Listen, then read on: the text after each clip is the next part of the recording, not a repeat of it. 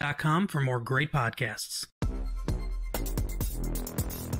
Welcome to Dig on America, where we speak truth to power.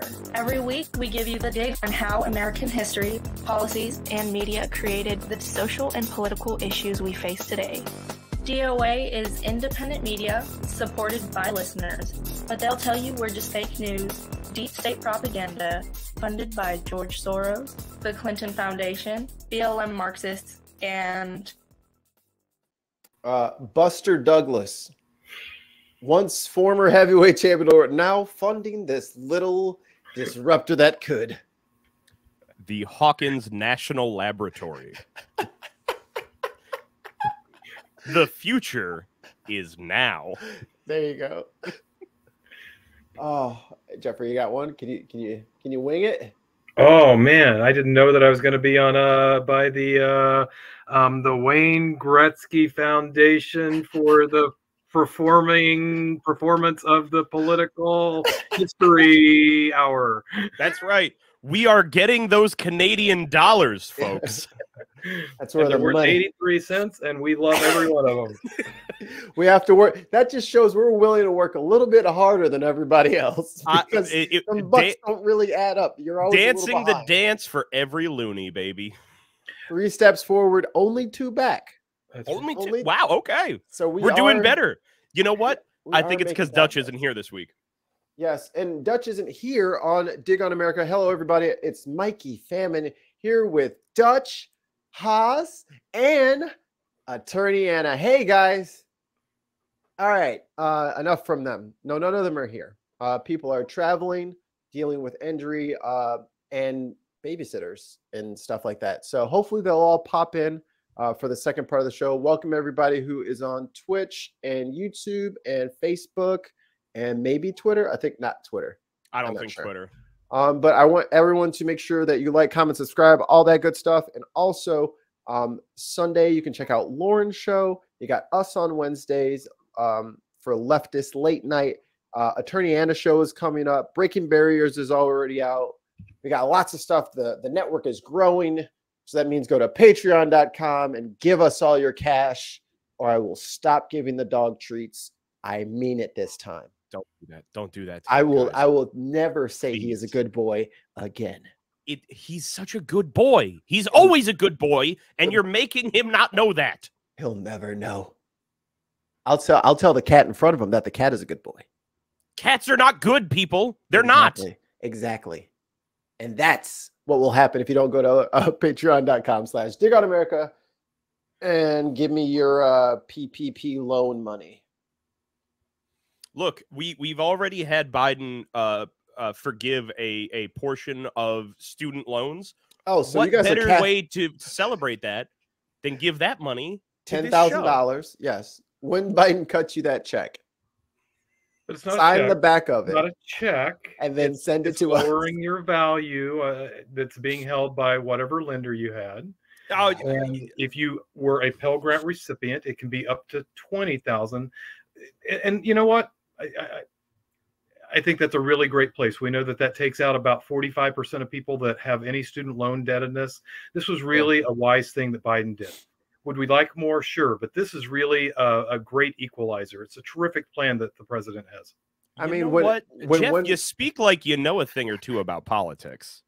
Jeff, we're gonna give you center stage. Actually, tell us all about you, and for all you audio listeners, this is Jeffrey Powell. Jeffrey, tell them all about you. Sure. Hey, I am Jeffrey Powell. I am running for Secretary of State in the state of North Dakota. I am a 30-year educator. I work as a dean of students at a small university that's part of the university system here in North Dakota. I don't know. What do you want to know? I have a question. What other grades did you teach? Or like so many at this point? Go Doug.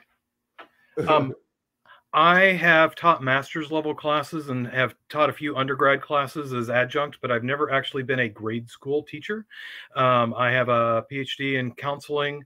I have always known that I wanted to work in a university setting. And so, You know, the K-12 thing is, you know, God, people, hard to not admire those. And certainly I have friends that are in that circle as an educator, but I have never had an actual classroom as a K-12 instructor. Yeah, I hear you.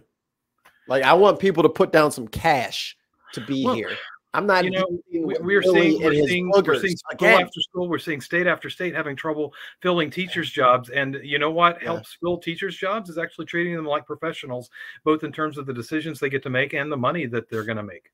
Absolutely, yeah, absolutely. And, I mean, and especially in red states, they're all like, "Oh, and now we're going to arm the teachers." Like, okay, so you want them to be John Wick? Teach your kids Spanish and then do what else now? Like, you already don't pay them, and now you want them to be Mikey, red states do not want their kids knowing Spanish. Okay, this is an English country. Okay, I'm sorry. You're right. They didn't. I can't even think of another like topic. Just Jim. What do kids learn these days? What are you guys doing? What are you doing? Math? What are you adding so, Jeff, what inspired you as an educator to decide that you wanted to be running for Secretary of State? Well, I did my dissertation work in 2002, 2003, and you may recall that was about a time when a president decided that we needed to get involved in a war that we really didn't need to be involved in. And so I was able to interview a number of students who were political science majors at the time, and I came to some understanding. My dissertation topic is about how these students decided to be politically active. So I have always cared about politics. I tell a story in my dissertation about my mom taking me to vote when I was in 4th or 5th grade. You know, kind of that hometown experience. A legal voter. It's always been something. Well, it's always been something I've loved. And so, as I'm meeting with these college students in 2002, 2003 in Bangor, Maine, and they're showing up Saturday after Saturday to protest in front of the federal building because George Bush is trying to start the war, it gives me a there's no ghost. It's actually it's a dog. It gave me a chance to really wrap myself around this desire to understand how politics affects our life. And I mean, that's really the mission that you guys have in terms of the podcast, is how does history affect, how does politics affect so many parts of our life? And so I'm a county district chair here in my hometown. I care about politics. And so when all of this big lie stuff really started up, helped us to understand just how devastating the elections are going to be if we don't have people that step up and stand in and make sure that the big lie stuff, that the electoral integrity stuff that the other side is throwing out, if somebody's not standing up against it, then they're gonna get to run the field without even being contested. I like it. And that's a good answer. That's a good answer for a politician. But here's the real questions. You are now in the 4th down territory. Welcome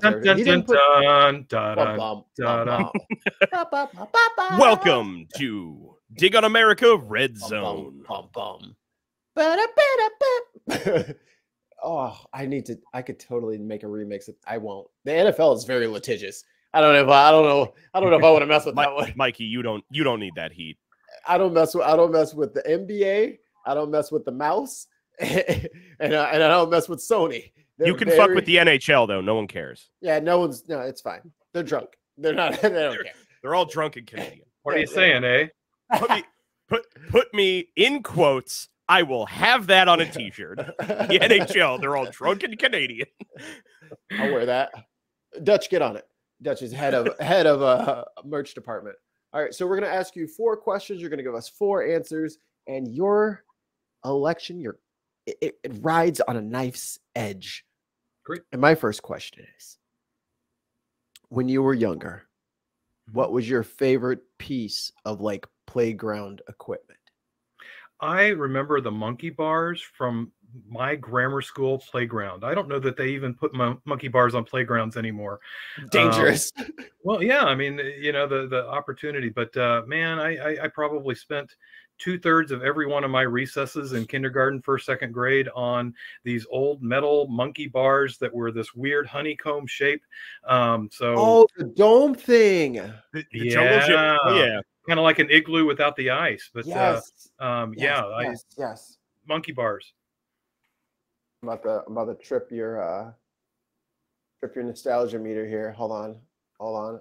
Because we were talking about this a little while ago, and I was like, I forgot all about that thing until someone else said it. But you nailed it. This guy? Talking about. Yep. Ooh. Oh yeah. They got them all funky shapes now. I remember as a kid, a bunch of us got in trouble because we decided one day we were going to play King of the Mountain on that thing. Oh yeah. I'm old enough where I'm not positive that those bars weren't made out of lead. So I think, or the paint. I honestly think that oh, I'm sure the paint was. I am old enough to say that I might have been of the last generation before those things got replaced by plastic. Yeah. Yeah. And look at these spoiled brats with their wood chips underneath. What do you need wood chips for? Aluminum, just man. Wood chips, you give me gravel any day, baby. Yeah. Where's the sandy, dusty western floor that I'm used to? I want to see kids picking those stones out of their knee for weeks. The wood chips just give you splinters. Give me the rocks any day. Whatever. You can just brush those off. And even worse is now you see out in parks where it's not even wood chips, it's full-on rubber flooring. It's like, these are recycled tires. I'm like, you're just softening these kids up. But that's my first one. They don't know what the world is. Just let them hurt sometimes. It's okay.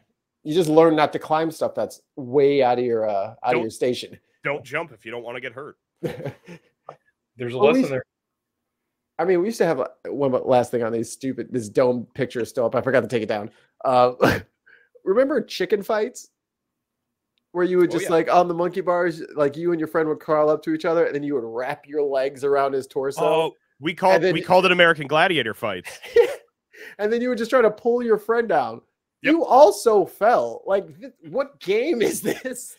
No kid under the age of 10 has the kind of core and leg strength to take somebody off of those bars and not also fall. You can't recover. I don't have grip strength for this. I think you guys grew up tougher than I did. So we were weird kids. I can say. Hey man, we New York, New Jersey kids. We had to be tough. Otherwise, I lived in a rural suburban town. I did nothing worthwhile. From the borough of P.O. Box. The biggest thing about my hometown was we had a ski resort. Ooh. The hard slopes. You know me, man. I grew up on the streets of. I mean, they were paved, and there was a lot of woods around them. There was a bike lane. All right, Matt, you're up. Okay. All right. So we asked about your favorite playground equipment. I'm going to go ahead and I'm going to say, if we're going with Midland America, the question that I have for you is favorite fried carnival food. Ooh. He's deep in thought. He is deep in thought. I have to narrate for the audio. I actually earlier wanted to be like, for anyone who's only listening, the door behind Jeff keeps opening. He says it's a dog. I think it's a ghost. You know, you be the judge. I'm going to give the boring answer. I'm going to tell you probably a corn dog is the way to go. Must have mustard. And that's my guy. That won't agree with that, and they would be wrong because there is one way to have a corn dog. I remember I have gotten into arguments before about whether or not you put mustard or ketchup on a corn dog. And my feeling is weirdly strong feeling. This is a very white guy thing, Mikey. So I'm sorry if you feel ostracized. I was like, oh, corn dogs, the things from TV. Oh yeah, I've heard of those, I think. I've seen those on the telly. Ketchup on a corn dog. All right, Mikey, here's how I'm going to try and put it for you. Ketchup on a corn dog. This is the bland-ass potato salad at a barbecue.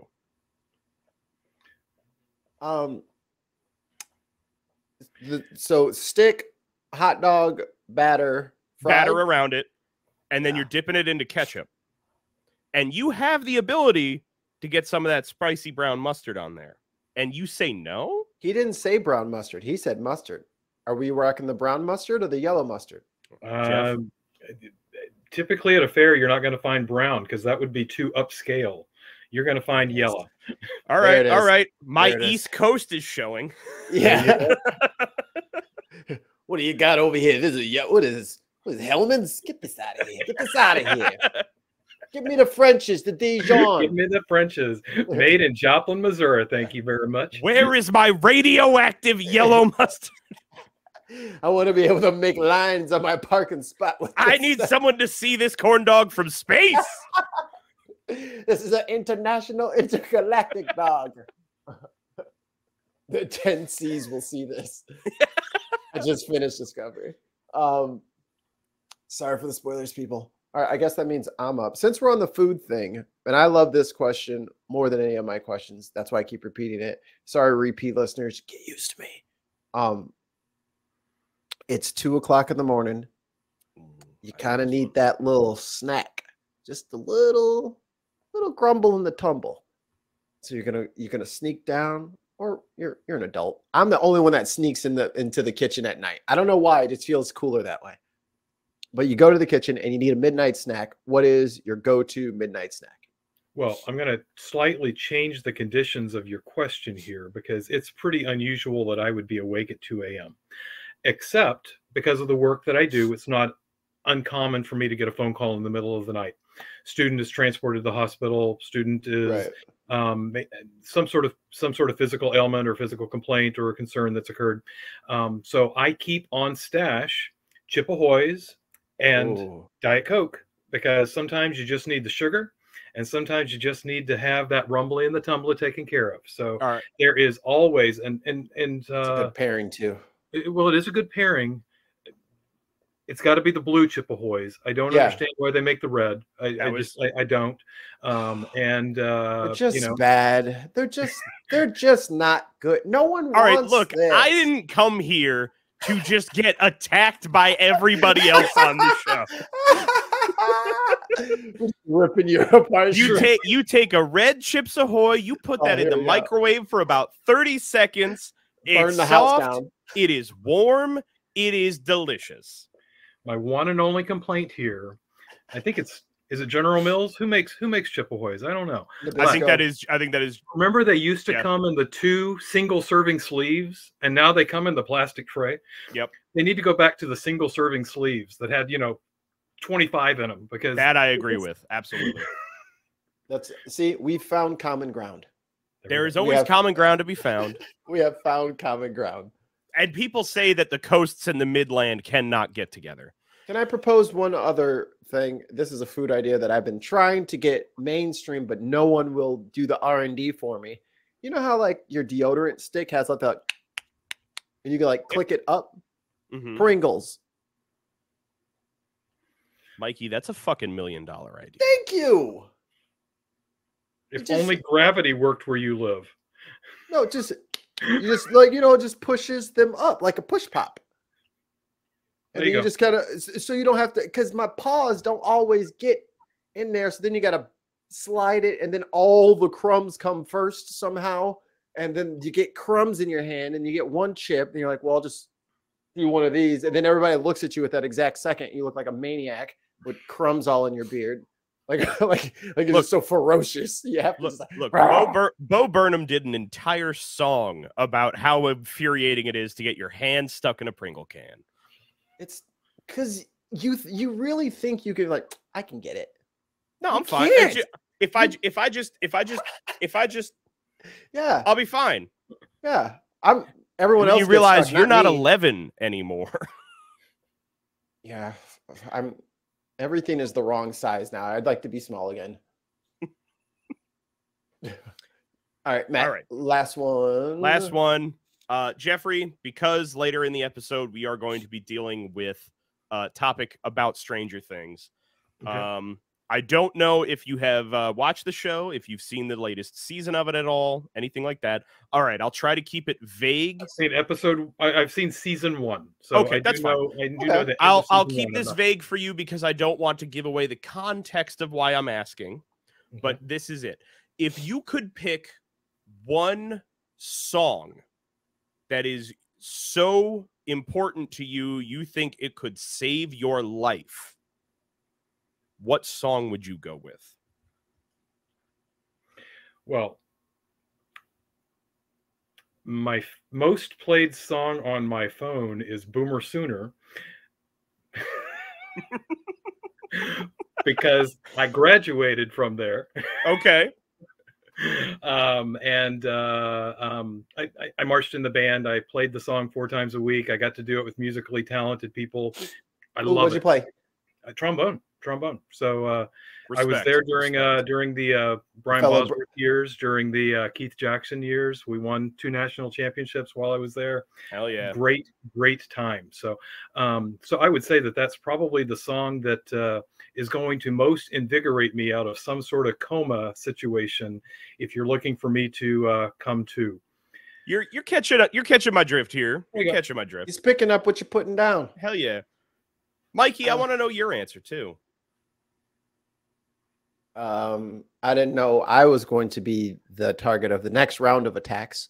Well, I'm sorry, Mike. You said it was 4 down, but you also did not say that I wasn't allowed to just spray across the crowd. Okay.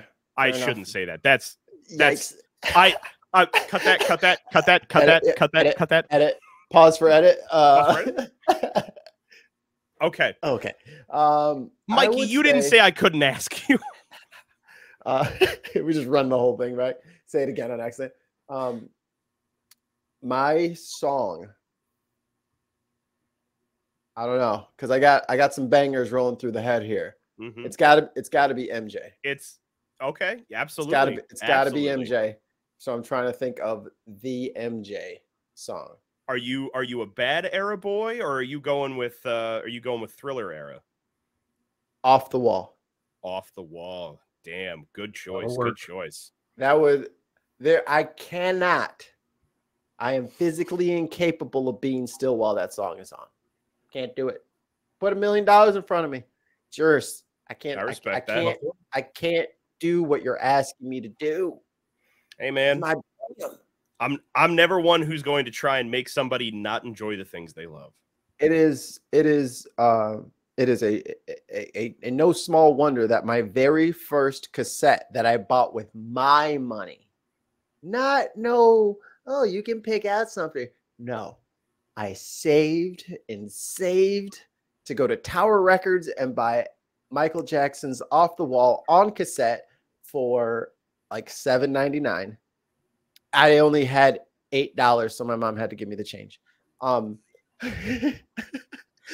Your money. Taxation is theft, and we all know it. We all agree with that. Yes, absolutely. We fought a war about taxation, and then we imposed it on ourselves. I can't even vote. I couldn't vote at that age, so I shouldn't be paying fucking sales tax. Stop fleecing the babies. I didn't do nothing. But I used to play it in my Nickelodeon boombox. There you go. The one that's like orange and green with the big stupid play button. Yes. Yep. Oh yes, absolutely. I got that, and then I was like, I don't even have any tapes. So I had to listen to the radio, and that was whack.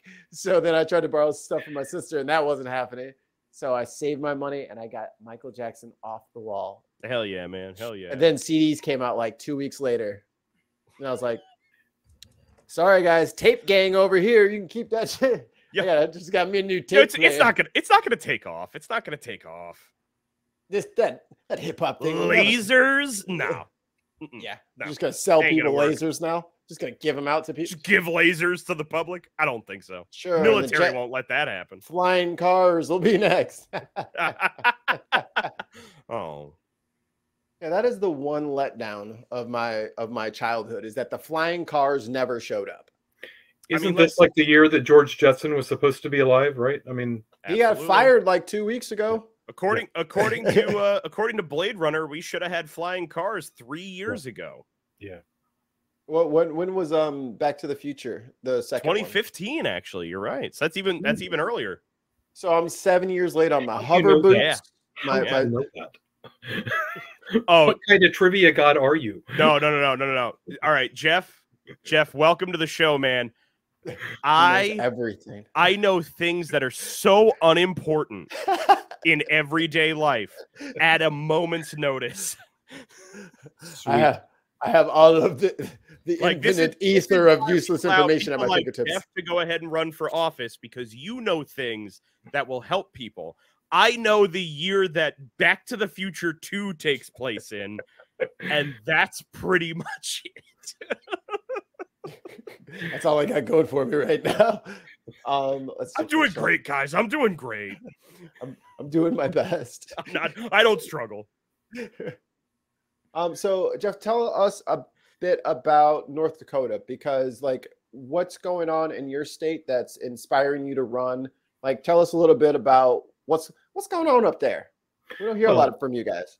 So, so I am running for Secretary of State. Secretary of State really does 4 specific things. The first is that it's the office that manages all of the business filings. So if you're a real estate agent, if you're a carpenter, if you're a contractor, if you need a business license, once a year you go online, you register, you pay a little bit of fee, and so it's a records keeping sort of thing.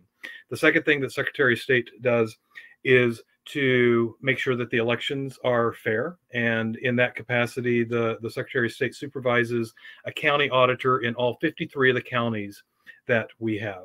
The third is to do some constitutional stuff related to some of the programs, some of the committees that we have. For example, the Historical Society would be one of those, the land grant committee that decides some of the funding that are related to that. And so it's this kind of job that you don't get people who can talk about going to see Michael Jackson off the wall necessarily. You got to be a little bit of a dork, a little bit of a geek to want to do it. And so I as an administrator and as an academic person, this sort of policy role, this sort of make sure the railroad runs on time sort of thing really does appeal to me. I do care about my state. I want to make sure that we are doing things that are going to help us move forward. I have a daughter that just graduated from college and couldn't find a job here in the state that was something that she wanted to do. So she's living in Madison. So the people of the state basically paid for public school for my kid, helped with the roads that my kid drove on, participated in her growing up, made sure that she got to go to a land grant school. And now she's paying taxes in another state because we've not provided the good opportunities for our students here, for our kids here. And a lot of that has to do with kind of this red state politics that we're so involved in.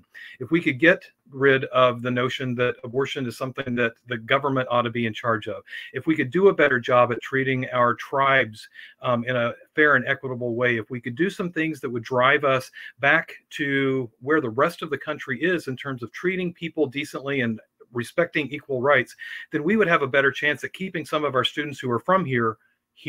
And that's something that the Secretary of State can influence. And that's one thing that they're just now starting to freak out about here in Illinois is the mass exodus. Right. Everyone is leaving. I think the last numbers, we're at almost like 10,000 families a year. Yeah. Are dipping for like over the last 5 or 6 years because the taxes are so crazy. The politics, crooked, Illinois, Chicago, Dailies, Lightfoot, Rahm Emanuel, Blagojevich. We've had our struggles, and it's Mikey, your allergies are real bad, man. I'm on the Claritin, but it ain't working yet. I gotta wait. I think I've heard it doesn't clear up the Blagojevich very easily. You gotta take it, but Nothing the does. next day you feel good. Nothing takes care of that. Well, Trump did because he gave him a pardon, so he took care of him. All right, he took care of his. He took care of his buddy, old pal. But I'm glad to hear that you actually want people to stay in the state that they're from, because that would be a nice thing. Like, I would love to still live in Missouri, but they're kind of crazy down there. And then I'm up here and I'm like, ooh, y'all really like to take all the money out the bank account, don't you? Ooh. So me and the wife are definitely looking for new places to live, and you're expressing concern over the things that really got us looking other places. And I'll tell you guys from Yeah, we moved here. Go ahead, 18 Jeff. Go ahead. Yeah, no. We moved here 18 years ago. We had one kid that was literally 11 weeks old. We had a kid that was ready for first grade. We had, another that was in between them. And this has been a terrific place. The opportunities for kids in our little town of 60,000 people have been terrific. Oh, that is little.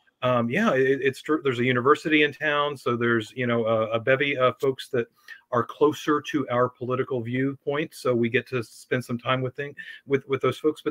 But also just the support for growing up. We get a lot of crap for how cold it is, but I got to tell you, you've never smelled clean air until you smell the air at -25, because there ain't nothing there except the air. So it is a delightful feeling, and I know that sounds weird if you haven't lived it, but I don't want to leave. But I want to make sure that it's better. And leaving things better than they were when you found them has to be one of the principles that we have as human beings. I agree. Absolutely. And I'll say as somebody who's out on the coasts, don't come here. And it's not meant to be in like a mean, like we don't want you sort of sense. It's like, look, man, the prices of things out on the coast are not better. They are worse. We have we might have the ports that are coming in from the seas, so maybe gas prices are a little bit lower now compared to like June, but beyond that, housing is never going to be at a better rate. You are never going to be able, taxation is going to be at a wild rate. The fact that Jersey sales tax has not gone up in a long time is only because we are so goddamn stubborn. It's leaving Midland America because you're trying to find a better spot for living. I hate to say it, I understand why, because you're trying to flee things in such a way of like red state politics, but you're heading out into an area where, yeah, maybe people think like you do, but they're paying 2 to 3 times the amount that you do just to live life. But and you guys also make 2 to 3 times more than we do. Yes, and you know what the other problem with that is? I'm going to pause for a second, okay? I'll be right back. I will go ahead. Yeah. Well, I was going to say the problem that you run into with that is that the cost of living is up, the price of what you're being able to be paid is up, but it is also in a situation where you have to fight to get into the positions where you're making that kind of money. Yeah, we're gonna undercut all of you guys. Yeah. It is, and that's the problem, is because as you are then moving out here, whether it's East Coast, whether it's West Coast or whatever, you're going to find so many people who are willing to exploit anybody that will work for Midland America pricing. Right. And then the problem is that, yeah, okay, so you got the job, you were willing to take less money because it's the same you were making when you were living out in North Dakota or, Illinois, but also you are so fucking house poor that it is struggling to be able to get by. And by the time that you're set up, you're making that money and you're living in that house, to then turn around and be like, oh, wait, I should have asked for like a third more than I'm making. You have no leg to stand on because you're already there. And that's why everybody goes, and then they come back. And then they go, and then they come back. You never stay. It's like the tides. No one knows how those work. The moon. It looks like he still needs a second. Let me see if I can find this clip real quick. Sure. About this freight thingy. Oh, is this the thing that Dutch was talking about earlier? We'll wait for him to pop in later. There we go. Just back. Oh, he has changed Jeff. locations. Yeah, we're in the middle of the night, so I just needed to change locations. That's all. Perfectly fine. Cool. Did you get yelled at? No, that's not how grown-ups do things. I got yelled at earlier today, but my wife is Jeffrey, I'm trying to sleep. You go into the fucking office. Get in your office. Yeah, you're supposed to be in your office. No. We're at 10:13, so the first segment of the news is done, and so it's time for bed. So about that time. Because hey, East Coast guy, do you know how Central Time Zone works?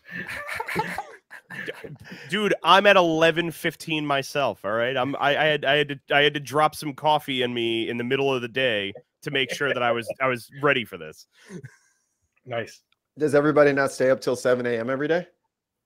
Bro, I find I No, get so much work done between like 12 and 7. You and I do, but also I don't work I currently don't work in a sector that allows that. So I get to go to bed after this show and wake up 4 hours later and be miserable. Oh my. The American dream. That's right. It's what we're all fighting for. With the native population there, what are some issues that from as the Secretary of State that you can kind of address for them? So we have 3 federally recognized tribes who have reservations within the state. 2 of the 3 of those are in new legislative districts that were drawn specifically to help those tribes put 1 member of the House into the House of Representatives. So part of this was actually a pretty cool concept.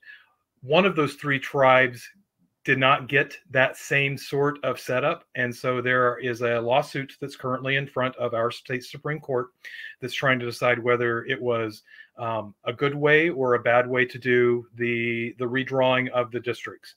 And it'll be interesting to see what happens from that court case. But we do have 3 federally recognized tribes.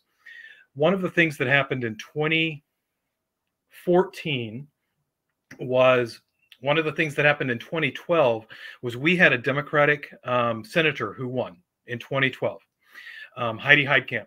And so in 2014, the Republicans decided that they needed to change the rules a little bit to make it harder for Democrats to win. There may be a different way to phrase that. And so if you can find a different way, I'm all for it. Cheating. Yeah. I believe the word is gerrymandering, Mike. Well, it's not gerrymandering when you only have the state, but it is in fact voter suppression is the phrase. Larry Mandarin. Yes, we have a voter ID requirement like a lot of red states do. One of the things that the legislature put into our the license rule or our ID rule is that your street address has to be on the license and you can't use a PO box. And I don't know if you've spent time on American Indian reservations, but typically you have something that looks very much like an Old West general store, that people get their mail in one central location. And then once a week when they come to town, once a week when they come to the store, they grab their mail while they're there. I mean, it looks like, Rob Morrow on Northern Exposure. I mean, it's this frontiersy sort of feeling. And so many members of the tribes on the reservations literally didn't have a mailing address.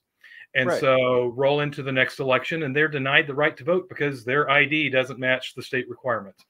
Now, the cool thing. Oh, come on. I know way. How convenient. Oh, come on. Yeah. It was anyway, a judge got involved.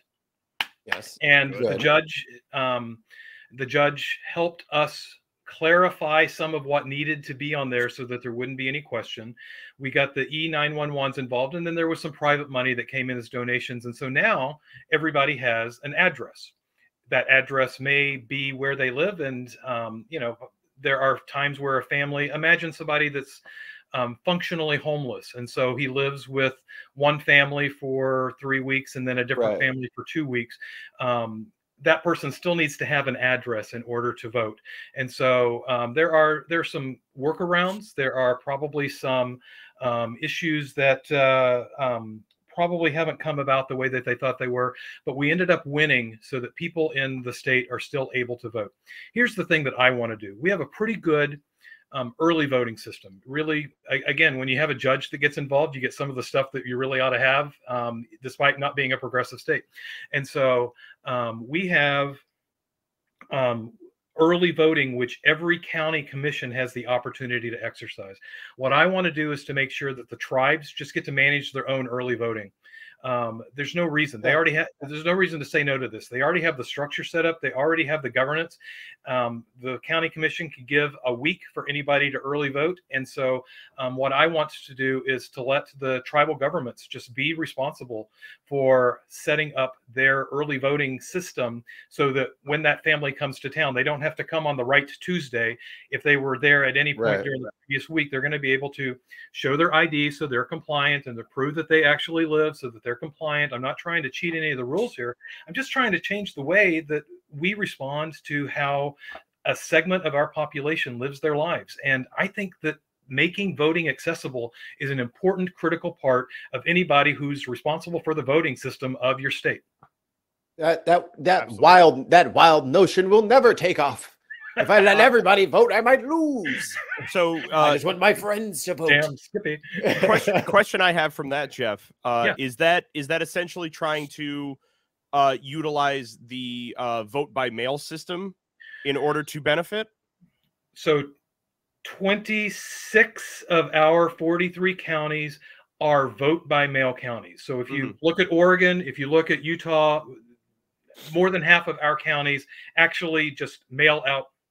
Nobody gets mailed a ballot, but everybody automatically gets mailed the ballot application.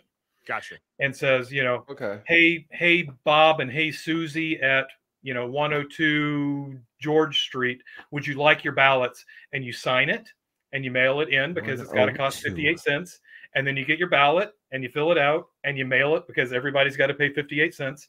And then it gets counted. And so half of our counties have chosen to do that. And it's the right thing to do for a lot of our places. But we also, again, have this early voting opportunity.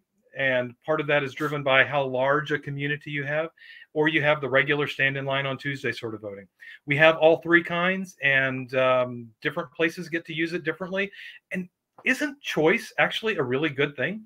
One of the two guys I'm running against, because I'm running against two guys, one of the two guys I'm running against wants to get rid of drop boxes like Wisconsin tried to do, wants to get rid of early voting. He believes that if you don't stand in line and make it a long line on Tuesday, then you haven't really voted. And, I don't know who's going to rush to that sort of hooray, that's the policy I want, except for a very small segment. And I bet I can identify some characteristics of those people. What say you about, this is another one of my schemes. Can Election Day just be a federal holiday already? Mikey, you bite your tongue. How dare you? I hear that, but really election month should be election month. We shouldn't have a day. It should be a month. And take the whole month off. Well, and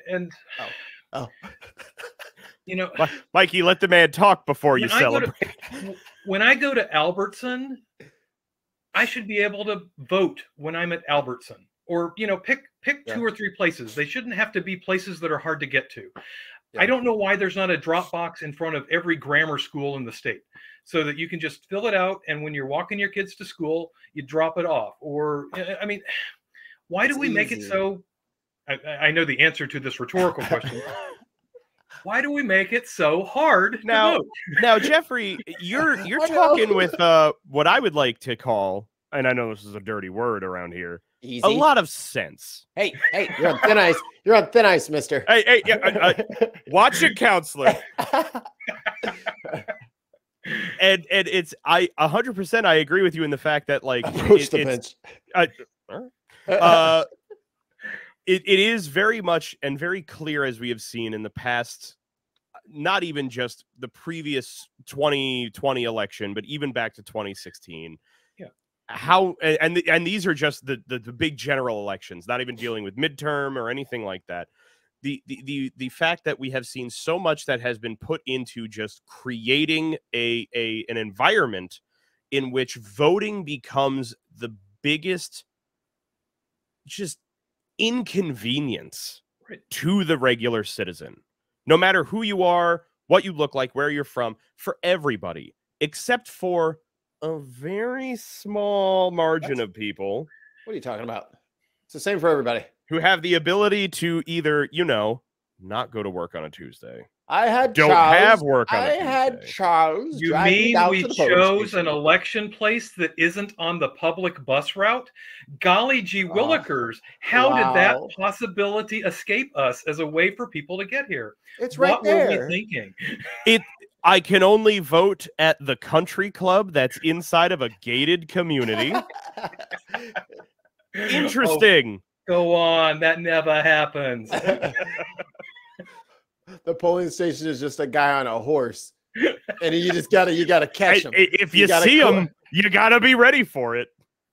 We've got to figure out ways that work, and this is a local issue. This isn't a federal issue. This may not even be a state issue. You've got to have ways for your community to vote, but you also have to make sure that you're not excluding members of your community by figuring out ways that are going to make it harder for the people that you're afraid of voting. I don't know that I'm crazy about the election day holiday, because I don't want to think of this as a one-day thing. Yeah. It's like saying I'm pro-choice. Pro-choice isn't a decision you make once. Reproductive freedom is a decision that you make over the course of your lifetime.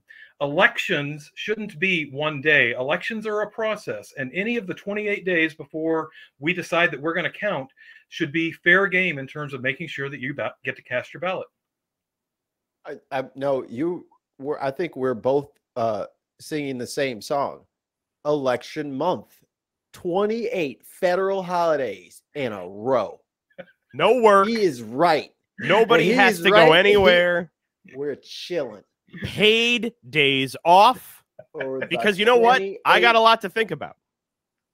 I don't need the pressures and stresses of life influencing my vote. Let me think.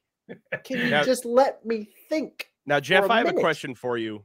Yeah, that's very, very, it's very serious. You know, we've been having some fun, but I got to get very serious with you. Yeah, okay. How much does it suck having to make election commercials? Oh, that is a serious question. My problem isn't making them. My problem is funding them. But if you go to powell4nd.com, you'll find an opportunity. Put it in the chat. Put it in the chat. Put it in the chat. He's good.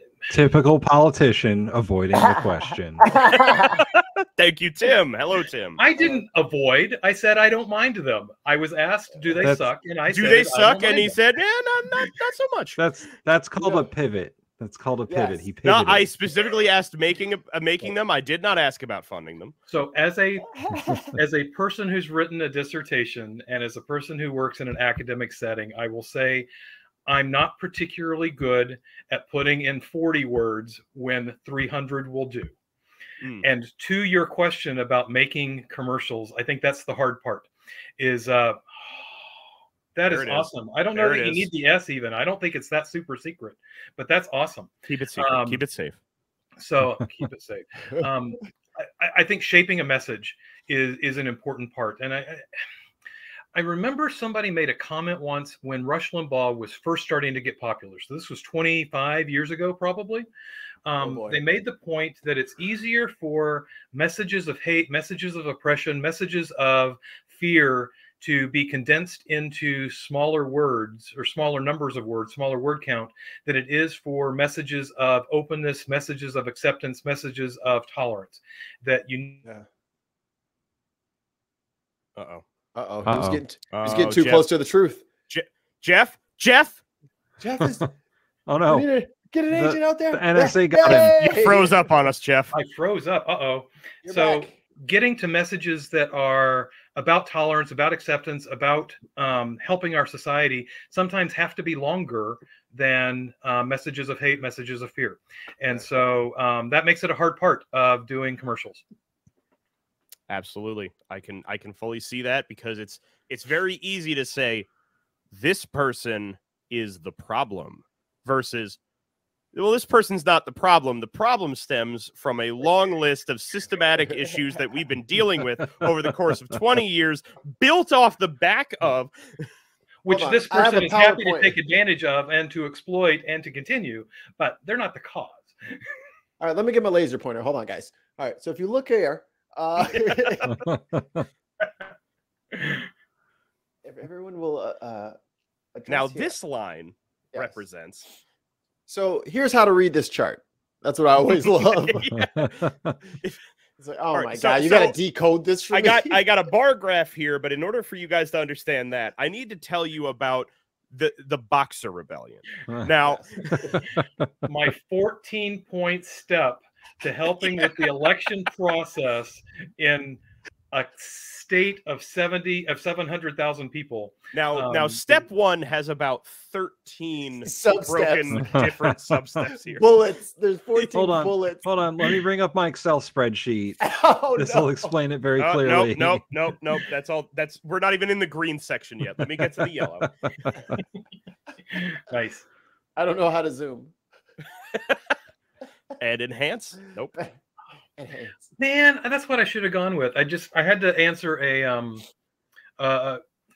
one of the things nobody tells you when you run for office is you get all these surveys because Mhm. everybody wants to, know just how Rudy Tooty conservative or just how whatever you are. So you get all these surveys that feel like You can say airheaded leftist, Jeff. It's fine. We accept it. We're not ashamed anymore. I'm not ashamed. So you're filling out all these surveys, and I tried to make the point that the two guys I'm running against are not as software compliant or software savvy as I am, given my job. And I made reference to the fact that, they're not even really good at Facebook. Zoom would have been funnier. Mikey, where were you last week? Sorry. Zoom would have been funnier. I mean, all I'm saying, Jeff, is our rates are reasonable. I can get with me after this. All right. I am now following you on Twitter, and all of you listeners and viewers should too, at Dr. Jeffrey Powell. So let me copy and throw it in the Chisnet. So Lauren's here. That's Hi, Lauren. that's the account that I started back in 2011 when Twitter was first starting, and I didn't want to give it up, so I decided to use it as my campaign, which meant that I needed to go in and remove a few messages regarding some of our leadership to make sure that but I hadn't announced yet, so I didn't destroy any records before I was actually a candidate. But a lot of sports stuff, a lot of little kid stuff, and a whole lot of politics. So, but Jeff, the big question I have to ask is, what about your emails? well, Yeah, why do you have that server in your house? Very much like Hillary, about 1/5 of my emails are either from Papa John's. Yeah, dude. I'm just saying, they got great garlic butter. And the fact that somebody went in and removed all of the promotion emails out of her account, and now they're tissy about it, is really just ridiculous, I think. So We want to know, what kind of deal are you getting on cheesy bread, Senator? So You're under oath, by the way. oddly enough that you say this, we have an attorney general in our state who died about 18, 19 months ago. Mm-hmm. Somebody went in 2 days later and ordered the IT department to destroy every one of his emails. Now, Wow. I don't know if any of you have ever worked in state government, or if any of you have ever paid attention to some of the records retentions that state governments have, but that is wildly illegal. Mm-hmm. And we can't get the current attorney general to act on it. It is. I get that sometimes my party's going to win and sometimes my party's going to lose, but I'm really frustrated whenever I'm looking at the other side of the aisle, just being comfortable with that kind of corruption, with that kind of blatant violation of the law, and just letting it go. Golly gee willikers, all the emails are destroyed. What could we possibly do to the person that ordered it? Because the emails are gone. I mean, It's not gone. it's not like the internet has a record of things. You keep thinking they're gone all you want. You can It's hammer not that. it's not like Google keeps every single Gmail email in a bunker somewhere.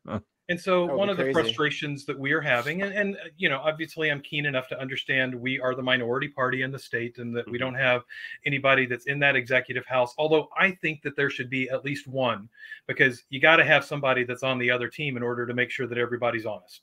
But what's going on right now is they're letting it go, and it is wrong. I mean, this guy apparently had rented a facility off the grounds of the Capitol for about $3.8 million.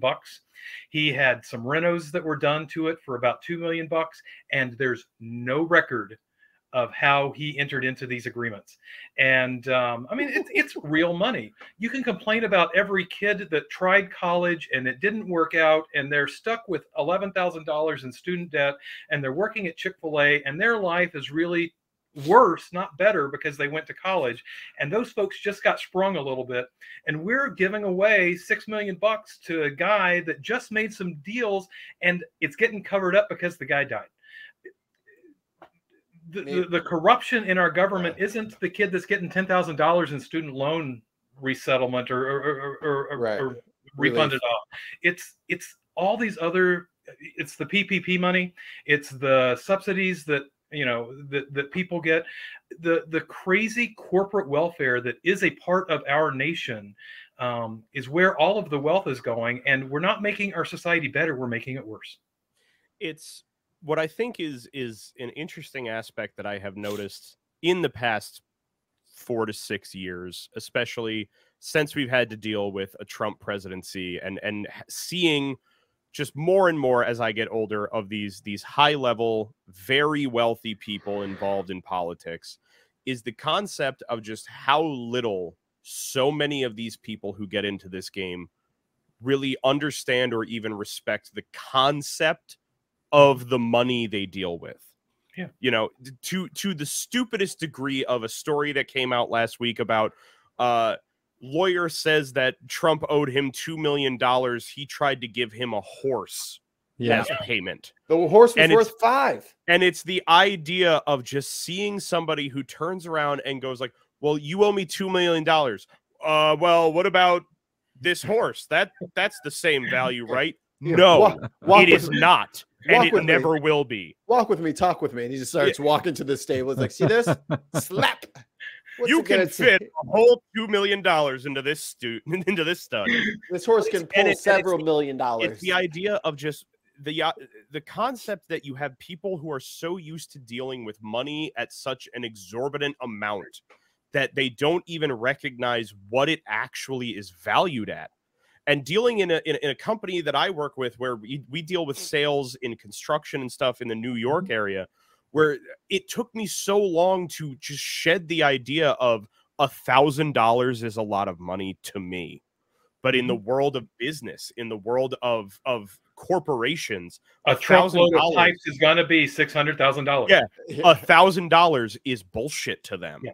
Yeah. And so to screws, they spent $1,000 on screws for the project. Yeah, exactly. It's a 40-gallon drum. To then see the idea where you have people who are involved in state level, up to national level government, where the idea of like, we spend hundreds of thousands of dollars on things that either A, don't matter, or B, are literally just to make other people agree with us when it comes time for that to work.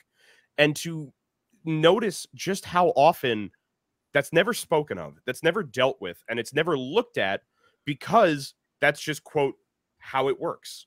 Right. And then in this sort of an instance where that Jeff's talking about, where it's like, oh, somebody who was in that position passed away, and the first thing we need to do is just make sure that nobody ever notices that that's what's happened. Yeah. This is why you need, I don't live in North Dakota. I'm not going to be able to vote for Jeff, but this is why in my opinion, someone like Jeff with that kind of mindset is invaluable to that kind of a system. Well, Jeff's making a strong case, because I'm used to the cold already. I've been in Chicago for like the last umpteen years. And thanks for the polar vortex, by the way, Jeff. I appreciate you sending that express a few years back when it was negative 52 degrees.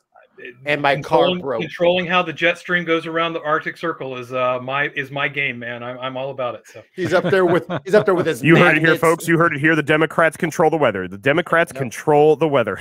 Where are they hiding the weather machine? Where are you hiding the weather machine? It's absolutely in Alaska, isn't it? Because nobody goes there. I mean, North Dakota has a lot of open space. Couple of hills, you put it in a valley, you can't see it from the highway. I'm still 100% behind my theory that Wyoming is not a state. it doesn't exist, and the government is just lying to us about it. No one's ever been there. And No came state is a square. An exact square. I've had a speeding ticket there, so I know it exists. So. Damn it, Jeff. I was pulling for you too, man. Jeff has been to the other side. Jeff has seen beyond the veil. Tim, you've run for offices. Did you have any questions for Mr. Powell? So you're running for Secretary of State? I am. All right. Good question. You already talked about you already talked about early voting and stuff like that, but in the state I live in Connecticut, we have a public financing system for our statewide elections. Oh, I know. How would you feel about a similar program for the state of North Dakota? Well, if you go to powell4nd.com and look at the tab that says Better Laws, one of the 5 initiatives that I have included is a project where we could look at public finance. One of the things that I think is true in every state is that people are frustrated at how long their folks get into office and sit in office. And so on our ballot this November, there is a publicly led petitioned ballot question that is on term limits for legislators and for some levels of state government. So if I were to win, I could run one more time in 4 years, but I could not run again in 8 years because I could only be a 2-term person in that role. I've never been a fan of term limits. And I will tell you that I got this from George Will. George Will, back probably 35 years ago, made the argument that term limits are a bad idea. That's why we have elections. But what we need to do is to make sure that the elections are fair. And the way to make elections fair are to do public financing. I don't think that your ballot should say R or D. I think it should say participate. I lived in Connecticut at one point. I most recently lived in Maine. Maine has what they call clean campaigns. So it's the same notion. I want the ballot to say participated in clean campaign or rejected the clean campaign. Because then I'm going to know whether the guy ran on money that he got from oil industries or whether the woman did it because she's like, you know what, I will take a lesser amount, but I'm going to make sure that it came from the people of this state and came with some certain conditions that it wasn't going to be corporate PAC. Hell yeah. So I like that. I like that.